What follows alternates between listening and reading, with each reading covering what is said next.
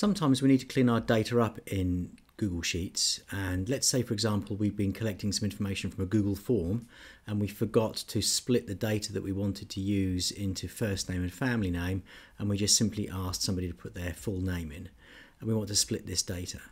What we can do is we can highlight the data we want to split. So let's just select all of that, come to data over here, and we can split text to columns. So we click on this option here, and then we can either use detect automatically, but we can see here we've got a space between each name. So I'm going to click here and click on space, and it will switch it over for me, and we've now sorted out our data. So that data split text to columns function is a really good tool to use if you've got data to sort out quickly.